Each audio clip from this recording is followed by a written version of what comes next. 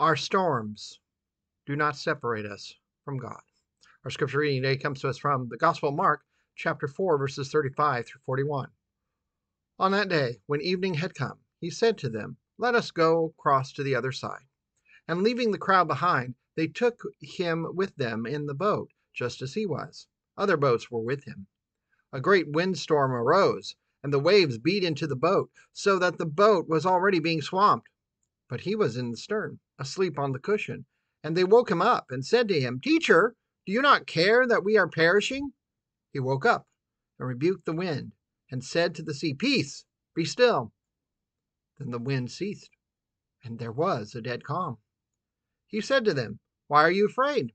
Have you still no faith?"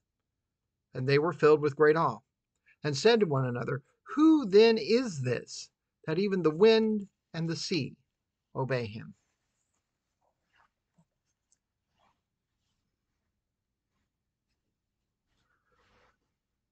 The Sea of Galilee is actually an inland lake,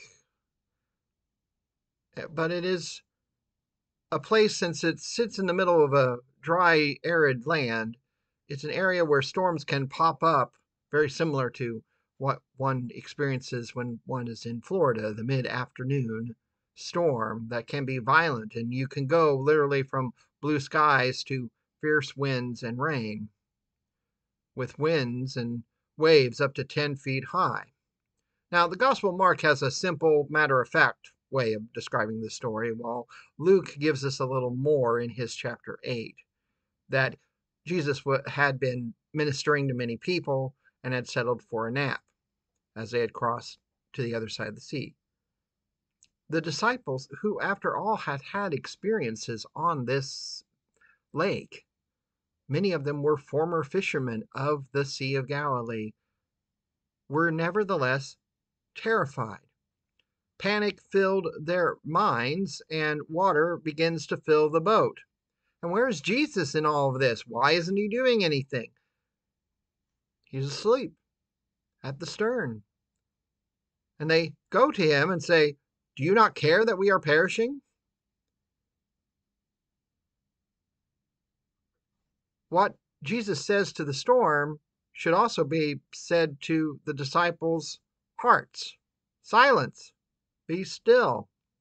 And then the storm quit.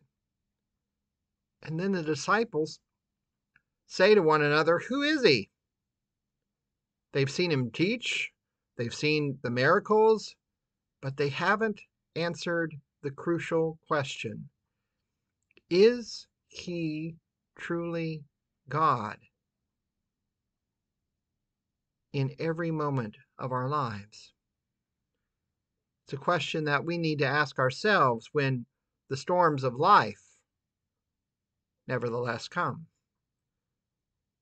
Anxiety will give us a ready answer. No, our boat is sinking, and we are left alone in charge of saving ourselves. We shouldn't hold out hope. The rain will never end. No one really cares about us. But yet there's a spirit within us that whispers, yes, someone does care about us in the midst of the storms of life. Jesus was at the stern of the ship. God is not that distant from us either. No matter how the storm rages, he will not let us drown in our difficulties. God is present and powerful, and God cares about every detail of our lives. The disciples experienced a complete physical calming of a physical storm. On this side of heaven, we may have not necessarily physical storms, though violent they may certainly be, and destructive they certainly are, but rather the stronger storms of life for us tend to be emotional ones. And some of those may really not go truly away to a flat calm. Depression may come back. Panic attacks may not stop instantly, and the stress associated with our work may continue. But sometimes the storms do calm. And sometimes we find calm in the midst of a storm because we know with certainty two things we have with us. God is God in every moment of our lives. And with God in our lives, we can make it through anything. Let us pray. God, when storms come, we pray for your supernatural calm, either by causing the storm to cease or by giving us hope, strength, and inner stillness in the middle of it. You are God in every moment of my life. Amen. Blessings to you and yours this day and always. Goodbye.